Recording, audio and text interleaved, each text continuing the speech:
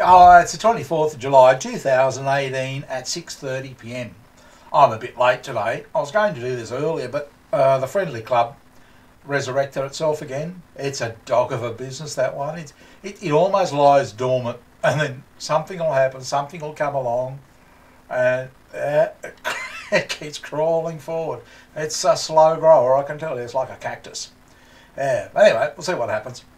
It's become more of a hobby than anything else. I don't think there'll ever be a lot of money in it, but it's just something. It's kind of something like this, only an extension. It feels like it wants to go somewhere. You know, it's led to this, which is great. But where it goes, I don't know. I really, at the point, I've invested a couple of years' work in it. If it works, it works. If it doesn't, it doesn't. That's how it has to be, unfortunately. But anyway, what I'd like to talk about today is this ongoing conversation we're having about human nature, HN. And this is something I've been meaning to talk about for some time, and just be straight out right with it, Is it human nature, or is something cloaking us? Is something, I still think it's narcissism or alcoholism. I put narcissism and alcoholism in the same boat. I lived with my wife, and she didn't drink, but my God, she was like an alcoholic. And I won't go into that in too much detail, but yeah, she was narcissistic. And I formed the opinion that all alcoholics are narcissistic, but not all narcissists drink. Okay, I think you can be a dry narcissist, and I think it's a learned behaviour myself. I think it's possible to get rid of it simply by not doing all the things, all the narcissistic things. Look, the jury's out on it, but that's just how I feel. But my question to you, to think about is, if somebody drinks alcohol, are they unearthing themselves, revealing themselves as the alcohol, pull down the curtain or whatever and reveal the true self behind it, or true person behind it? Or does the alcohol simply poison the person and drives them mad?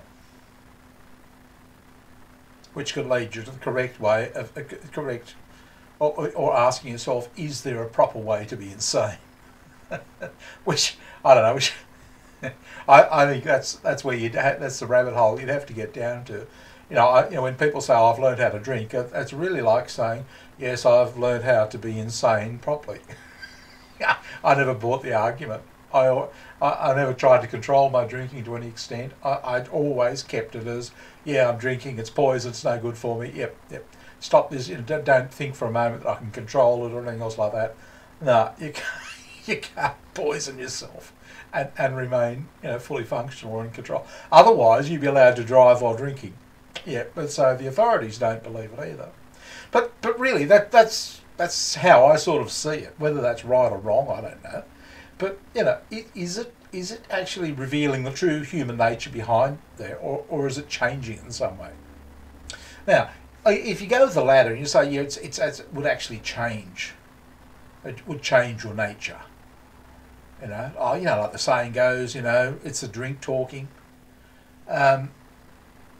But let's say it was the latter and changes your nature. Then I would venture that if alcohol can change nature, narcissism can also change nature. Okay, so what I'm suggesting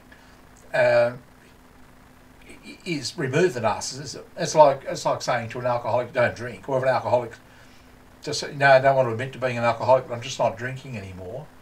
Well, if he doesn't drink, or he or she doesn't drink anymore, yes, they're probably still an alcoholic, I suppose, technically. But as far as I can say, I'd say, no, you're not. You're not drinking. You're only an alcoholic if you're drinking. It's like you're only a smoker if you're smoking. That's just how it is. But I don't know. I mean, you could argue about that as well. You could look at that two ways. But can you see my point? Is it true human nature, or is it something that we're either pouring physically into our body, which is visible and you can tell the effects and that sort of thing. But narcissism is different because it usually comes in via television, via society, our friends, everything else like that. But it's the same thing. It's pouring poison into our brain because you end up doing all of these things. But is there any real difference between the two? One is a liquid that just brings it on, or does it bring it on, or does it release it? There's another question. Is there narcissism in all of us that can be triggered, and it can be triggered by alcohol, or TV, or how it is.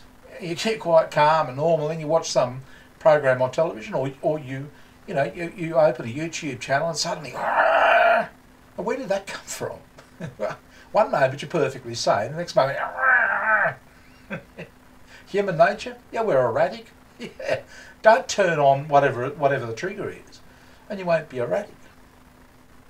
Like you could, if say I was with somebody and I've been there for 10 years, and I watched a particular program or particular YouTube channel, and they go, oh, there he goes again. He's going off his nut. He's always going off his nut. But if I didn't watch that thing, I wouldn't go off my nut. Or if I didn't have that drink, I'd be sane. So is it human nature, or is it something we're doing to ourselves? Okay, now I got an excellent comment from Jay Lord today. We had a great day with comments yesterday. In fact, I spent, I reckon, 2 or maybe 3 hours flat hammer this morning. I got up late, but it was flat hammer. Responding to comments. Brilliant too, because not one of them made me the slightest bit angry. Brilliant. So I could just one after the next. Yep. Not even a hiccup.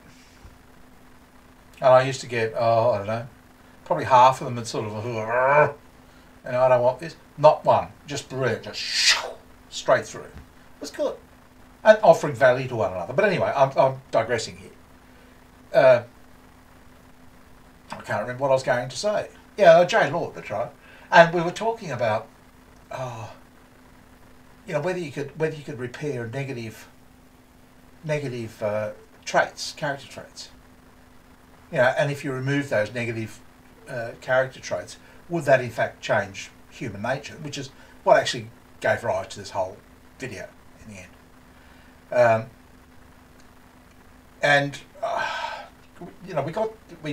We had a couple of 2 and 4ths about it, and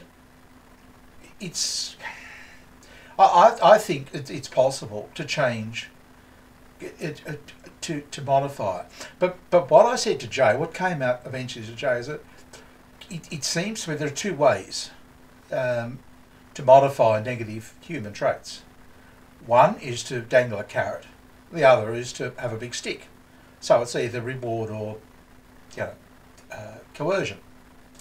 Coercion has gradually over the years fallen out of favour. Any number of things, where there's no more corporal punishment in schools anymore. There's just so many things that don't exist now that existed 30, 40, 50 years ago. And as one thing after the next happens, we're more or less expected to accept it. Just accept it, accept this sort of behaviour, that sort of behaviour. But the coercion has gone, and there's nothing to replace it. It's just take away the coercion. There's no incentive to be well behaved. In fact, good guys always come last. Nice guys always come last. There's the incentive. So he's going to take it. Great, but don't do all of these things. Be a good guy and get to come last. That's actually a disincentive. So I don't know. If you can't use coercion, particularly in the formative years and the school years, then you've got a choice. You either do nothing and keep just getting worse and worse and worse, which seems to be what's happening, or you've got to try and find a carrot somewhere. And so what I was suggesting to Jay and to the channel is that if you want to be, if you want to enter the new paradigm that's coming, where there are no jobs and what have you, where you need to earn money by offering value to one another, you don't have much choice. You've got to get rid of this. So you can take on that and get up to this productive, this very creative area, right? So yeah, in that case, yeah, that'll be a dollar value attached to it, which maybe what will happen in the end. Because I mean, we can't, like, the way we're going. Yeah, I think people are getting off on the drama and what have you, and they're probably. I wouldn't say it's offering anybody value. I think it's just. I think you'll find it's just amusement. I think that's what it is. But I think in the end, what people will want from one another is value, and walk away from thinking I got something from that. Oh, a little bit like church, I suppose, if you want. Yeah, people go to, whether you agree with or disagree with it. Yeah, it was always said that yeah, they get something from church. They get a spirituality or a strength or something. Help them get through the week or through the day. I've never used it, but I think what's going to happen is we're going to have people on YouTube are going to be doing a lot of it. I mean, let's face it, a lot of us already call ourselves monks. I'm a monk, a mgtow monk. Yeah. So I mean, the monks of old, well, that's what they did.